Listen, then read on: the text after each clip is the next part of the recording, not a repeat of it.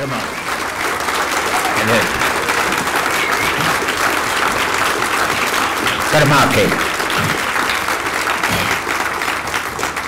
Erin Gatal Chies is Minlam and Mahan Hain is San Mavan Kale Saivin.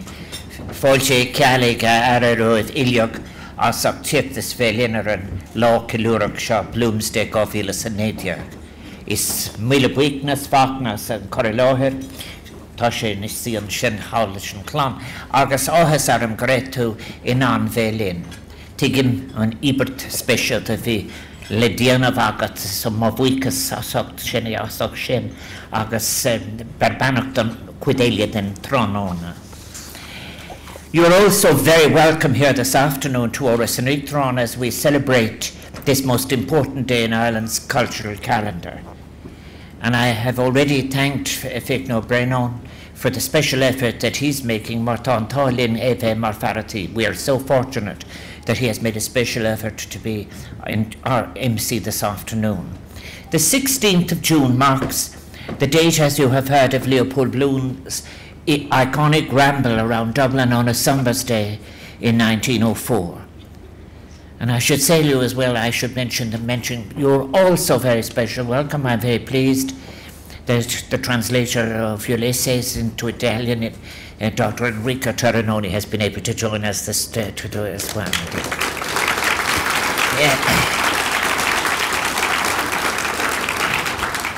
The 16th of June, on a summer's day in 1904, and over a century later, Bloomsday, is a day when we celebrate not only the great talent of James Joyce, but also the great talent of so many creative citizens who, as you have heard, have done so much and continue to do so much and will do so much to enrich the culture of our society. And Bloomsday has become an integral part of our cultural fabric, a day when citizens in their different circumstances come together to celebrate James Joyce's great legacy, in particular his masterpiece, Ulysses, a work in which Joyce, in his own words, aimed to create a picture of Dublin so complete that if the city one day suddenly disappeared from the earth, it could be reconstructed from my book. That aim was, of course, achieved in Ulysses, which maps Dublin so beautifully and so accurately in all its light and shade and darkness, and enabling, as it does, generation upon generation, to experience Leopold Bloom's epic walk through our capital city on that Thursday in June 115 years ago, and so many internal journeys as well. And over a century later, as we celebrate Bloomsday, we're reminded of the power and impact of great artistic works, of how they reflect back at us the society and era in which they may have been created, and yet move and navigate us through time and place and myriad complex thoughts and emotions, challenging us and daring us to contest and critique the norms of the societies and the age into which we ourselves, migrants in time, have been born.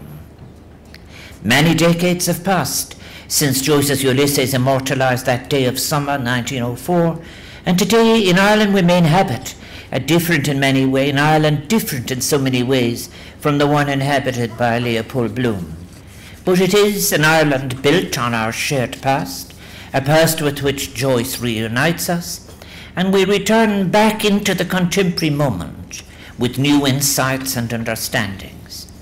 For Ireland owes a unique debt to James Joyce, as well as everything else, I think, in his gift of enigma to those who would try to understand us Irish. In describing Ulysses, he also said, "I've put so many enigmas and puzzles that it will keep the professors busy for centuries arguing over what I meant, and that's the only way of ensuring one's immortality." However, I think we must never let the gift to literature and life and Dublin deflect us from the preceding or succeeding work of James Joyce, a point that Stephen Joyce has made to me. I think James Joyce's work was not a one-work contribution. Above all, it was a life paid as price for what would be an immortal gift, the work left to our literature and us. And last year I said We must never forget on Bloomsday the person, the family, and the sacrifices that gave us the groundbreaking literary inheritance that is celebrated all over the world. Ireland owes a debt to James Joyce. And later that year to last year, I had the opportunity to lay flowers at the grave in Flantyre, where Joyce has rested since 1941, later joined by his wife Nora Barnacle and other members of his family. It was a greatly moving moment, allowing me to pay a silent tribute to a man whose genius has echoed across the decades and generations that separate us from June the 16th, 1904, and whose creativity continues to influence, to challenge, and to transform. And I thought on that visit to Zurich too, how I was encountering aspects of Irish past from which perhaps we have moved on, and therefore departing, I hope, forever from such judgmentalism as took the decisions in 1948 on the Department of Foreign Affairs in relation to Joyce's funeral.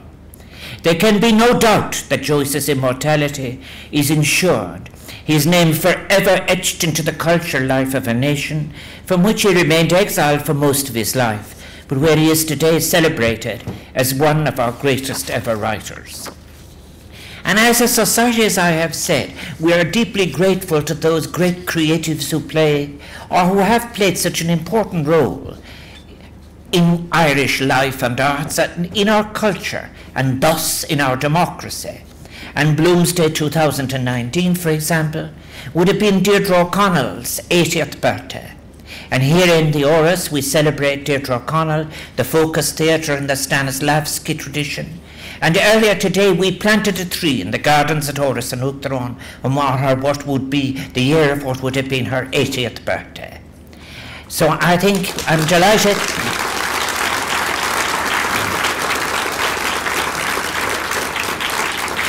that we had with us, and we have with us, a representative of the members of the O'Connell and the Kelly family. But I'm delighted to welcome all of our guests today who continue to make such a profound contribution to the important and constantly evolving area of the arts that is Ireland's television and film industry. And I think as well, and I was thinking, but of course, this is the week when we have said goodbye to Zeffirelli. How appropriate it is that when we celebrate James Joyce and his work, that such a community are present with us. I read earlier today Declan Collinge's beautiful piece on his grandfather, Lenny Collinge, who was projectionist at the Volta in James Joyce's cinema at 45 Mary Street, which would show films in French and Italian in December 1909. So you're a community that are connected through all your efforts, successful or otherwise. And film and television have a rich history, peopled by a talented and intrepid community who continue to push boundaries, transform the way we view the world, enable us to reclaim and understand our past, but also provoke debate and stir our neglected imagination and challenge our perceptions of how we might understand the world. It was a great privilege more than 20 years ago when I became Minister for Arts, Culture and the Gaeltacht, and it was a privilege to establish on re-establish on Bódsconon in 1993, and to meet the film community who had waited for quite a while. And Bódsconon Ahern, the Irish Film Board, now Irish Screen, made a significant and crucial contribution to Irish filmmaking, culture and activity. And today a new generation has grown up in Ireland, where a career in film or television for whichever screen is no longer an unattainable ambition or a career to be pursued by a fortunate few. It is now an area of creative and commercial achievement, open to so many highly skilled, creative and innovative people whose talent attracts producers from countries across the world. So may Screen Ireland continue to provide Irish film talent with the opportunity to develop and produce a rich variety of innovative and artistically courageous projects. And may more and more Irish films receive the recognition and critical acclaim abroad that is now beginning to happen. And I do want to thank Screen Ireland Gone Buicas Loeb, Osach an Garhog Shadun Kunan Okart Shaw in New Tronona Agru. I want to join with Faulkner in thanking Screen Ireland for their assistance in organising today's event. Ireland has been described in what we would call the trade literature as a capital of filmmaking and one of the world's most attractive production environments. God help us for this corporate language, which is marvellous. May we survive it. And due to that, I think this is due to the many gifted directors, writers, actors, producers, technical crews, who by the quality of the work and are doing so much to enhance our reputation on the international stage for culture. The audiovisual content production sector has an annual turnover now in excess of €1 billion, providing employment to over 10,000 people. And while these are impressive figures, it is important to emphasize in policy and access that the arts are not viewed as merely a tool of tourism or commerce, but as an essential aspect of our fulfillment and flourishing as citizens. The arts have their own integrity and independence, are an essential component of a democratic society, and make a profound contribution to that society, to our identity that is ever evolving, and to our international reputation. I do remember as well, last year passed away, Alf McLaughlin, who wrote one of the very seminal first essays on why film was a separate genre. Those of you who work in those sectors and those of you who facilitate it are critical to the infrastructure of a creative, inclusive and participatory citizenship. And I do want to thank you all therefore, Gan Buicas Lovilliach, for all you do in so many ways to bring the enriching joy of arts and culture into our lives, working to ensure that everyone receives the right to engage in the cultural life of our nation. So today, this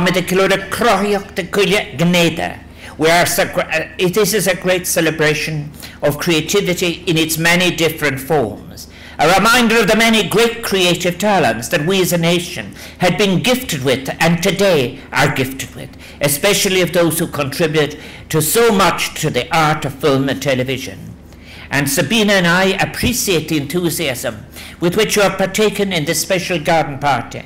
Thank you for responding to our invitation. And our wish is that on this fine summer afternoon, for what used to be summer, and you continue to enjoy yourselves. I think that may I thank all those who have come here this afternoon to play music, perform and read. And what a program it has been, put together by the curators of today's event. We've had David O'Connor, Margaret Toomey and Eileen Finnell, the Candona Brass Band, Colm Harragon, Brenda McSweeney, Nola Grady, John McCourt and the Trieste Ensemble, my friends Steve Wall, Rosemary Rowley, the Frank and Walters, and our wonderful MC Fiachna Brennan. And for the quality of the sound, may I thank international reputation he has, D. Rogers. There he is there. Normally shy and retiring, he's taking a bow.